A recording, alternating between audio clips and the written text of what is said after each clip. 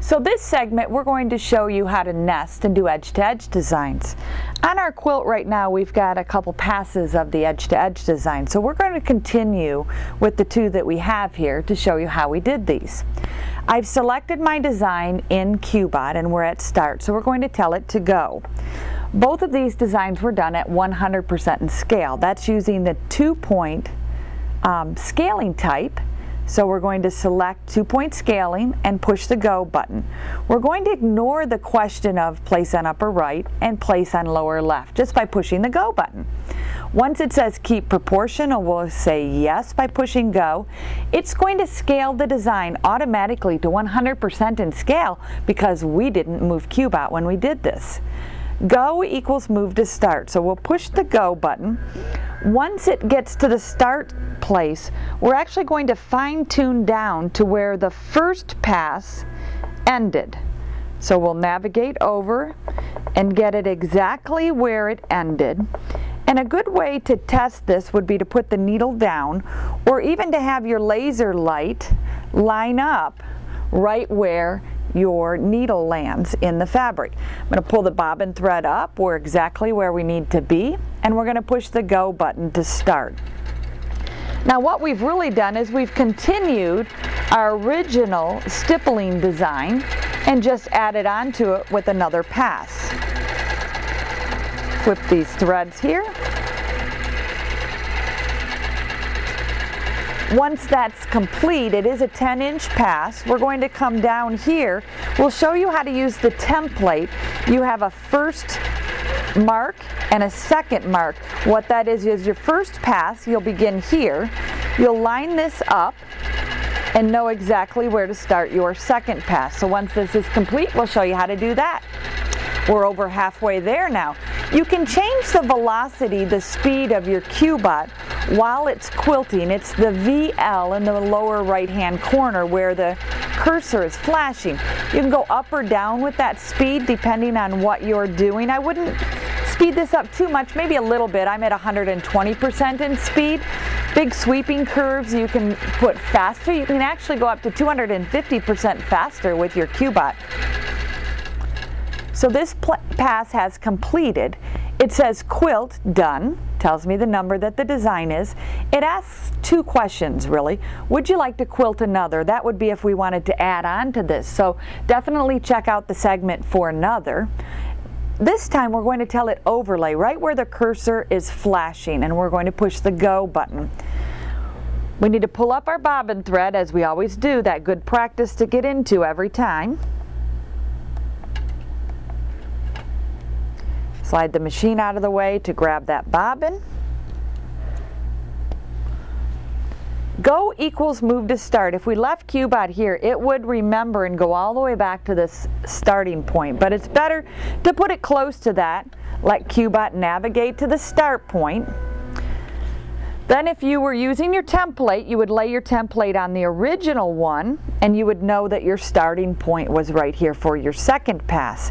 Because we're adding on to this pass, we actually can just navigate down to where this pass ended and join the two together.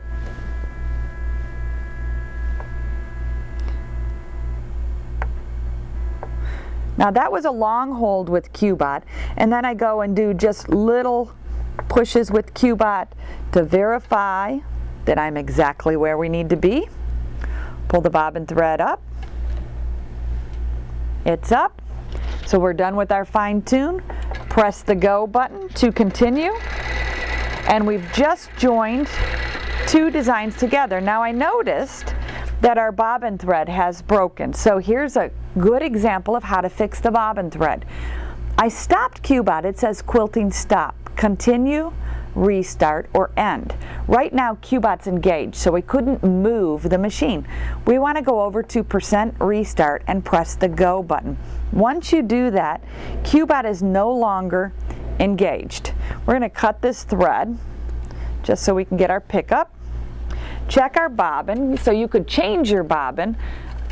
I know that I have a full bobbin, so I'm assuming the thread broke. I might have even clipped my thread too close.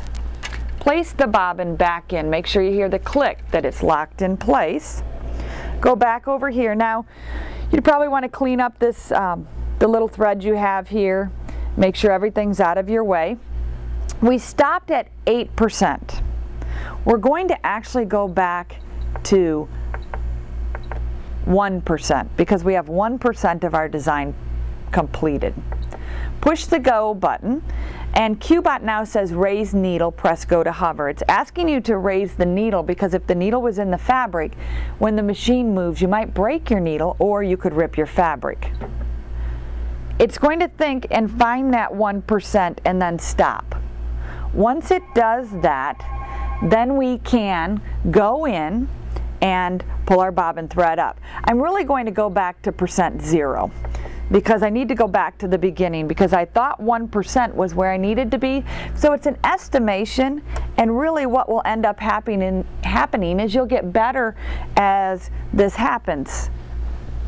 So we'll move our threads out of the way. We're going to pull our bobbin thread up to the top.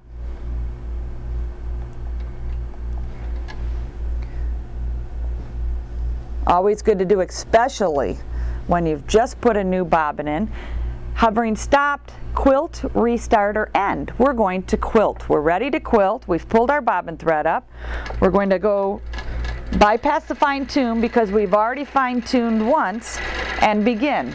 Once you're done, you could go in and bury these threads with a handicap hand sewing needle, or you can clip them because QBOT does do a pause and lock the stitches with about 3 or 4 stitches in the same place. So since it's over there, I'll get these out of the way so you can see how pretty the design is. It's an easy way to do edge-to-edge designs. Again, they would normally be from the edge of the fabric going in. It could be from a border going in. So you would not see where your start and your stop was on the sides. And it just makes a beautiful design. Once it's complete, when somebody asks you if you can do stippling, you can show them. It's as easy as doing it like this with QBOT.